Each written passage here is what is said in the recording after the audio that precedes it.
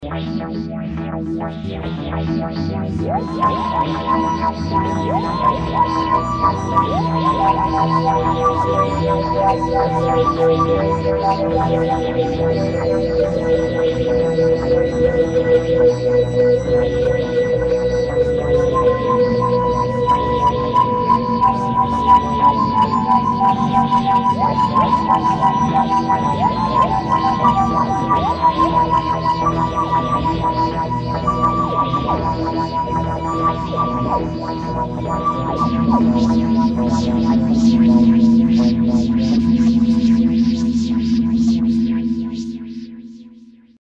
small amount of organic chemistry.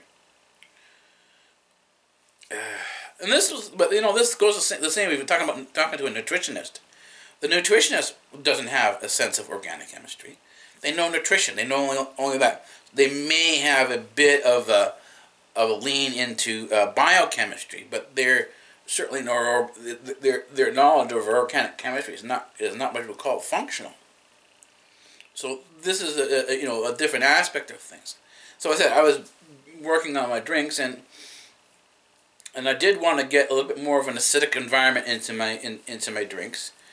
But I realized that I know that tea has a lot of antioxidants in it. They have a lot of chemical components that sort of help deal with a lot of issues within the body.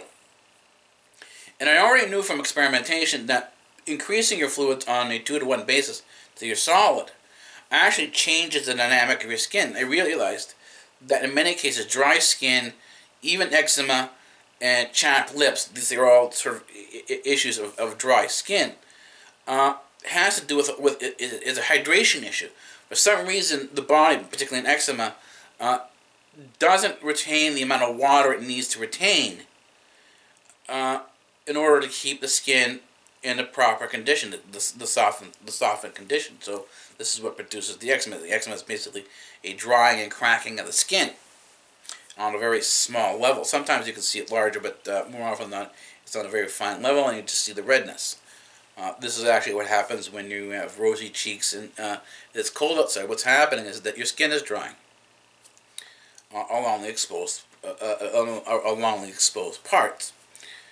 And one of the solutions to this is hydration, and this is as simple as having a glass of water. But the thing is, it depends on the issue here is how much water do you need? Because if you take too much water, simply start dumping water down your throat and into your body, the danger is, and this is said before, after you've exercised, the worst thing to do to your body is to have a glass of water. Why? And it says if you're exercising heavily, you're doing a lot of weightlifting, you're doing a lot of heavy exercise, you're doing a good routine, then what you want is something like a pop. Because the pop puts electrolytes and other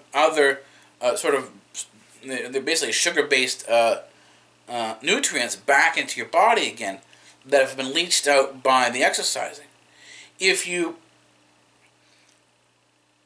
have a glass of water, you're going to further deplete your body of essential nutrients. So water is not a good thing after exercise. What you typically want is something like a juice or a pop or even a glass of milk, something that has nutrients within it that in the fluid environment the body can uptake very quickly, can take in very quickly. And I'm talking about uptake, because taking in is not it's not a matter of getting into your body, into your stomach. It's a matter of the body, the physiology, to take up the nutrients into the body, into the tissues, not specifically the physical locale of the body itself. And so my solution is that I do have the milk. I've increased my milk load. And instead of going to pop, because pop was expensive, I went to Chinese tea. I'm in a Chinese neighborhood, in an Asian neighborhood. I'll talk more about the Chinese and Asian stuff a little bit later on. But that's a sort of a sidetrack, it's a tangent. And with 3 teaspoons of 3 to 4 teaspoons of tea into a tea ball, I can make just about 9 liters of iced tea. Right? You brew the tea, and you've got just about 9 liters. And so what I did is I bought a carafe that produces 9 liters. It gives me a whole large bunch of iced tea all at once, and it's specifically for iced tea. And it cost me about $120. But if you consider that pop right now is about $12, $13 a case, let's round it off to about $10 a case. In 10 weeks, right? 10 times 10 is 100. I've paid off the carafe. In 10 weeks is just about 2.5 months, because 4 weeks is a month. So 2 months is 8 weeks. 4 times 2, plus another 2 weeks, so 2.5 months. 2.5 months, the carafe has paid for itself, because now you've gone from spending $10 a week to now, because 3 teaspoons in a tin of tea, loose leaf tea, and they usually can get them for about $5. If you can do 3 teaspoons from there, and this lasts a long time. It lasts me about 6 months. The tin lasts about 6 months, but I buy it in a larger bulk actually, because I can get them in bulk bags. So it's actually cheaper than that. So I'm paying pennies for the 9 liters, as compared to, and that lasts me about a week. The 9 liters lasts me about a week, as compared to spending $10 a week. So in other words, the savings goes into purchasing the carafe. After 2.5 months, after 3 months, you're now saving money, because you're not spending the money you would have spent if you were buying pop or other types of juices. So it gives you a little bit room on your budget as well. Anyways, I'm going to leave this here for now. I have to go to have something to eat. So I know this has been a long talk. So I will see you in the next segment. And yeah.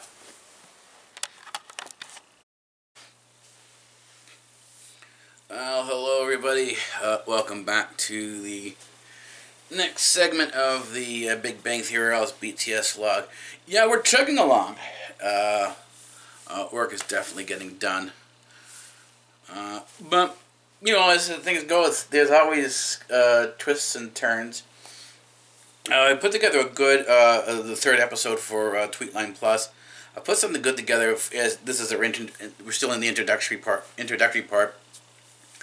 And haven't fully gotten off the starting post yet, but this will be our first major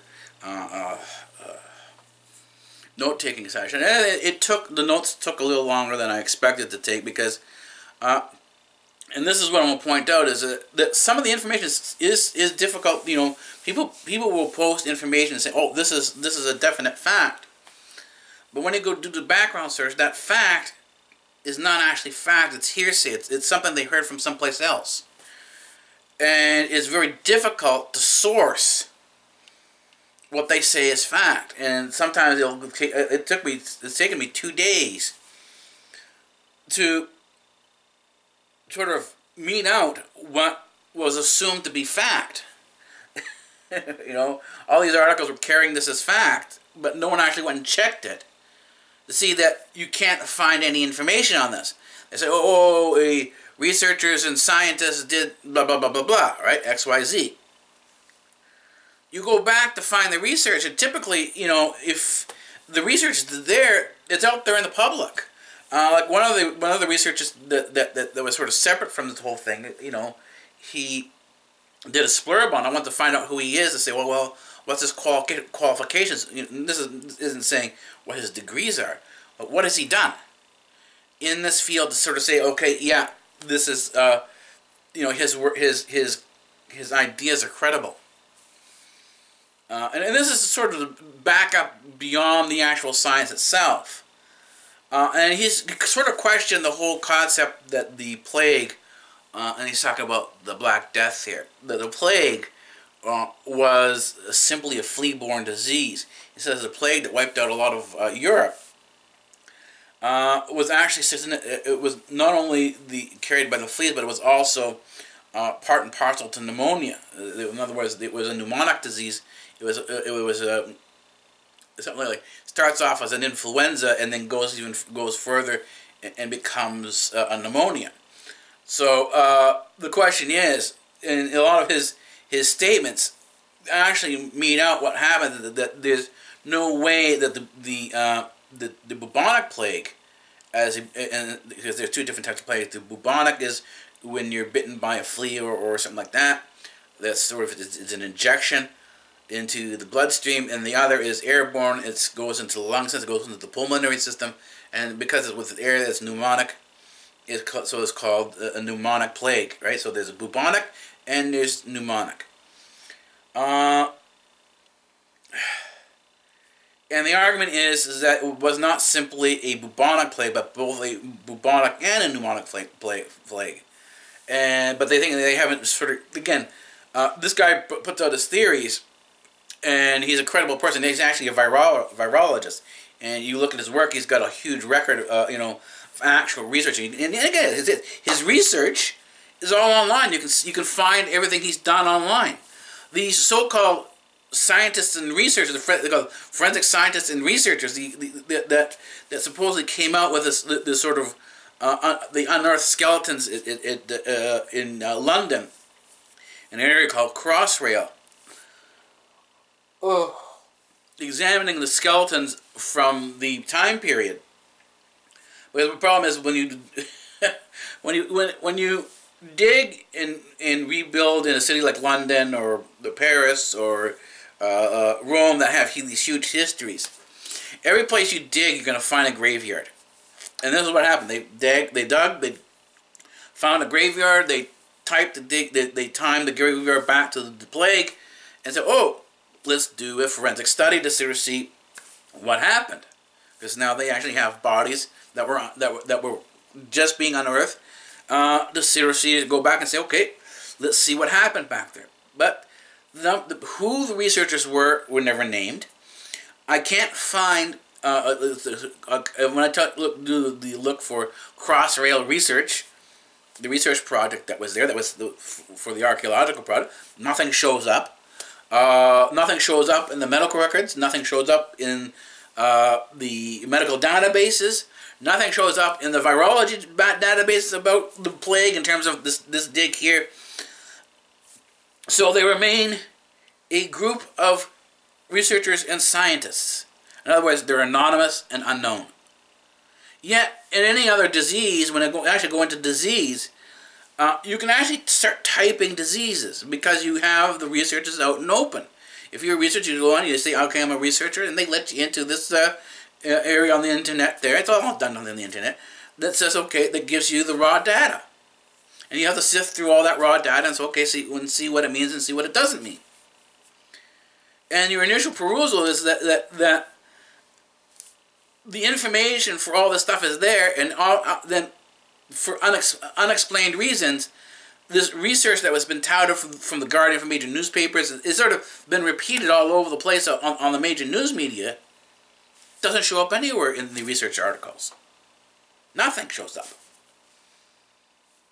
And so this is sort of what I'll be bringing out in the news episode today, Tweetline Plus, is that headlines need to be really sort of taken with a grain of salt, because you don't know whether or not something being said is true or not. I mean, no one sort of questioned the validity of the article.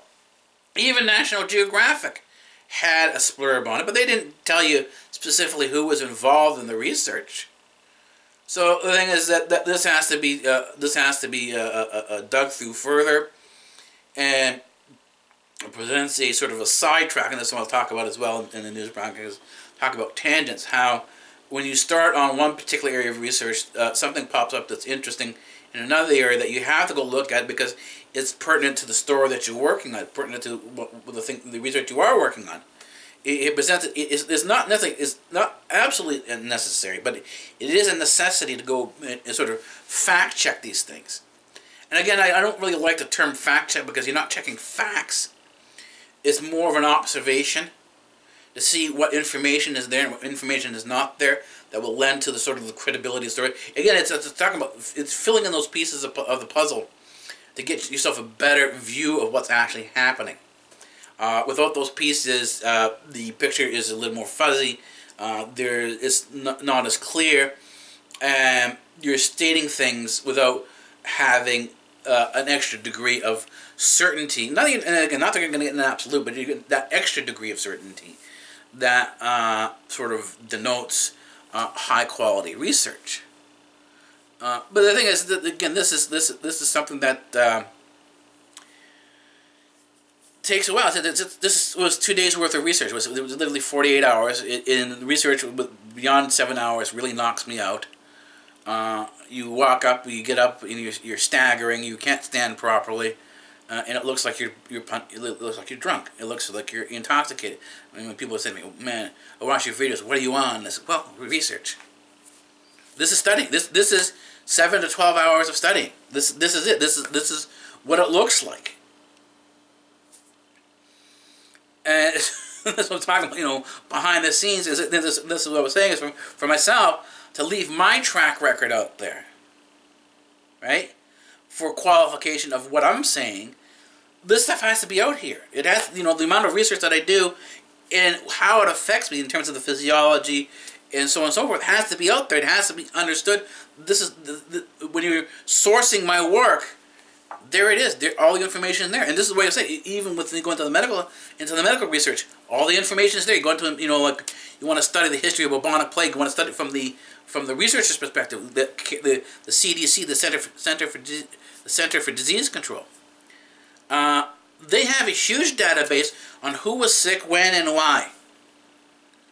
You don't know. And the thing is, who is not necessarily. You don't need a specific name. You just need a gender, and you need a race or an ethnicity, because different viruses affect different ethnicities differently. There's a difference between, let's say, a Middle Eastern person and how they get sick, and a white person and a European and how they get sick. There's a difference there. And so these things should be noted in the medical record and the research record, because you're not looking at it from a race point of view that someone is inferior or superior. You're looking at it from a perspective that this information is necessary to determine the differences in how people get sick. In other words, when you're working out the epidemiology, when you're looking into how a person gets sick and the history of the illness, these sort of called demographics are necessary because they're part of how you understand the spread and the mechanism of that particular disease. Wipe that information out, and you're missing a chunk of information that clarifies what's happening. So, guess what I forgot to do? Time and date stamp. It's 7 hours and 38 minutes into the day of Friday, April 15th, because April 14th was yesterday. That was Thursday. 2016. Yeah. My new diet is working. I seem to be more cognitively aware. So I am able to sort of figure out these things, like, you know, what day it is, just by sort of remembering the day before, or, you know, something like that. So the new diet's working. I just got to give it another month or so. And this is nothing to do. This is the adjustment to the diet. This, and you'll if you go back into the previous vlogs, you'll sort of see me start talking about the diet, and I will continue to talk about the diet and its adjustments, and sort of as we move along. So, anyways, I'll see you in the next segment of Big Bang Theory RL's BTSvlog. All right, take it easy.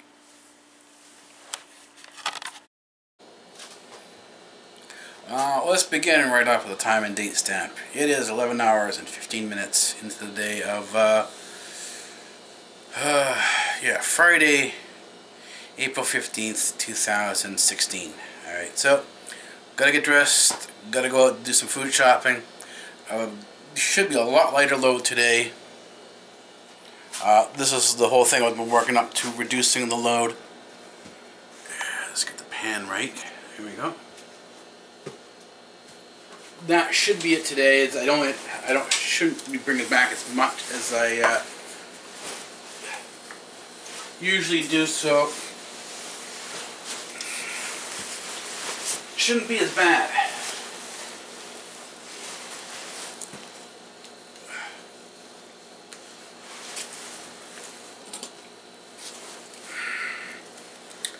I have one episode going up now. We're keeping on schedule with our uploads to for Big Bang Theory RL for the BTS vlogs, anyways.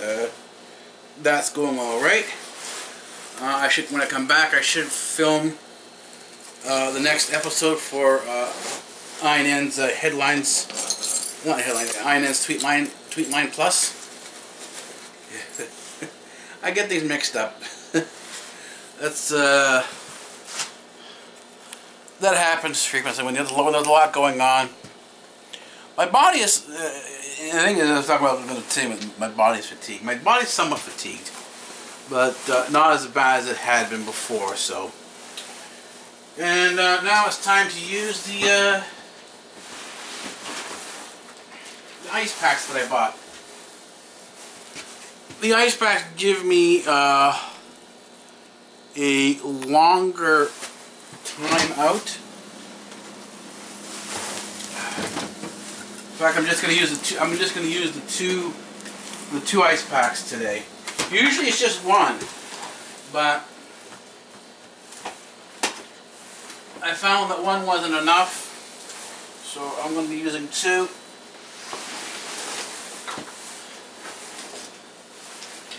And we'll see what stage they, what type of state they're in when we come back. Whether they're completely melted, not melted, The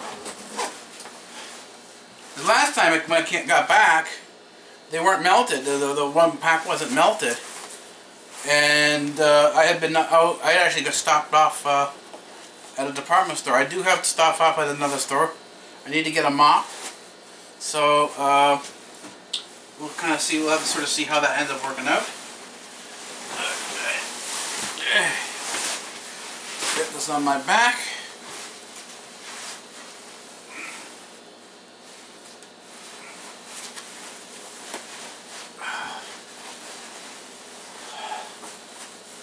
And when I get back, we'll see, end up seeing how things are.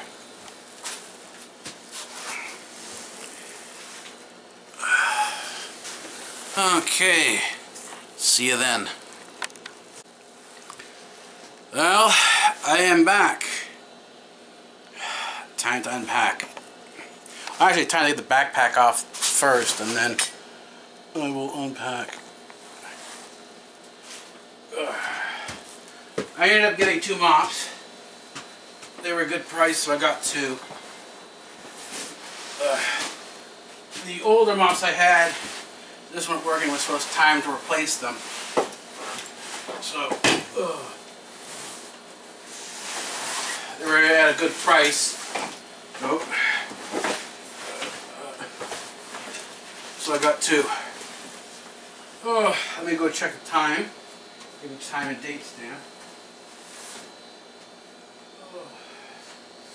It is 12 hours and 52 minutes into the day of Friday, April 15th, 2016.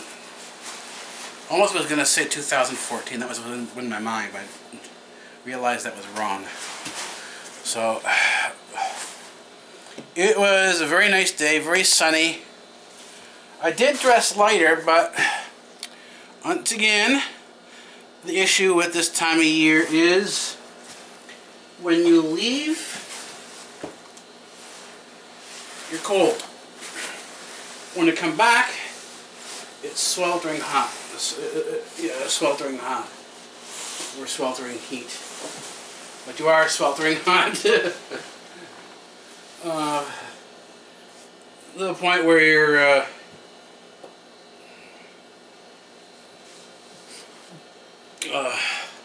sweating buckets. And that's what I'm doing right now. Ooh.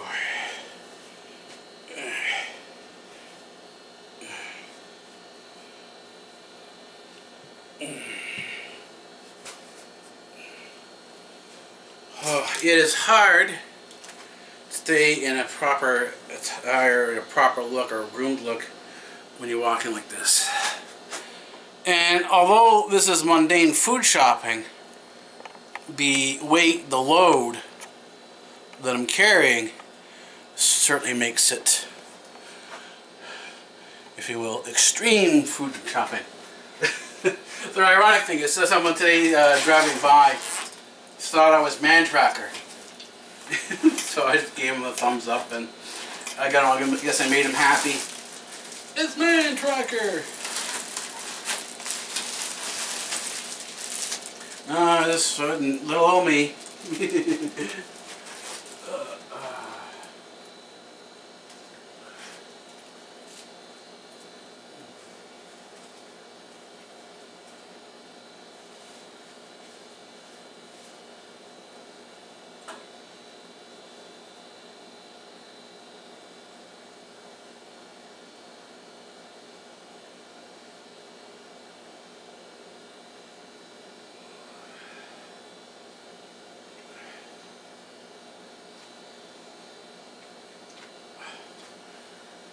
There's no point when I go down that way, when I go over there to the sort of the kitchen, to yell all the way here, because it's still hard to hear me anyway, so there's no point to it. So I go there just for a bit to I didn't move the camera, so I go there just for a bit, just to put the stuff away there, and then come right back. So that's the logic there. Is there's no point in sort of bringing it with me.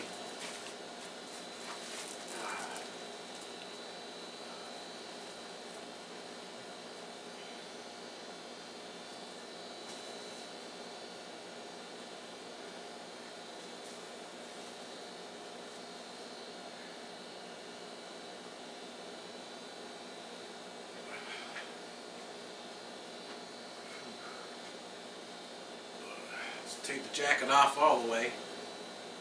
Well, it's going to be a bit of an issue since I'm wet. This is kind of this is how you can catch a cold. Is if you walk around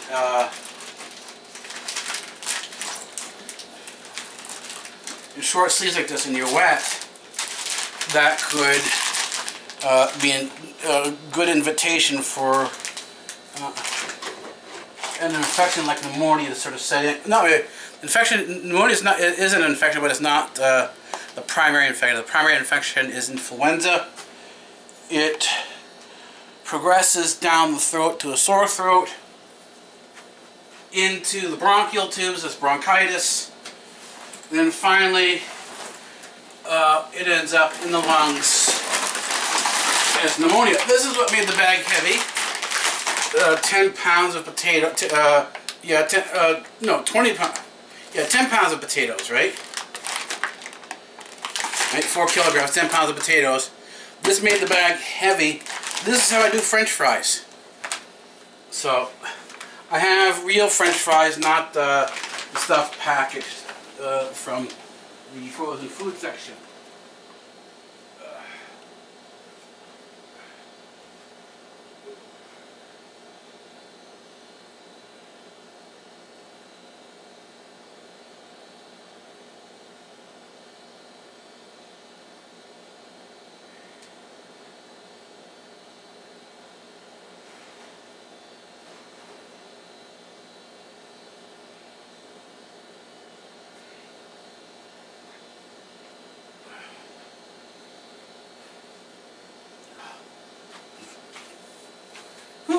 Everything's almost more or less put away.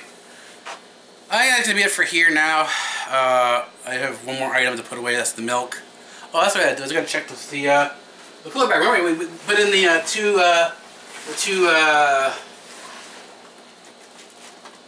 ice packs. Not as cold as they were when they went in, but still frozen. So that's good. I know that the perishables that I get, like milk, when I unpack it, and today was a rather warmer day, they'll be alright. So, Anyways, I will see you in the next segment of the BTS Big Bang Theory BTS vlog. I'm going fast because tired. Me so tired. Anyways, next segment. I'll see you in the next segment.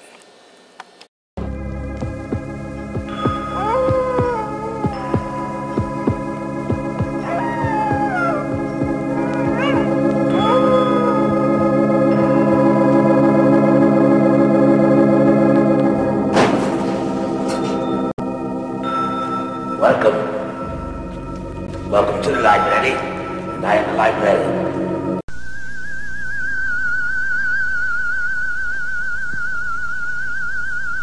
I am the professor. And professor of what? Professor of physics.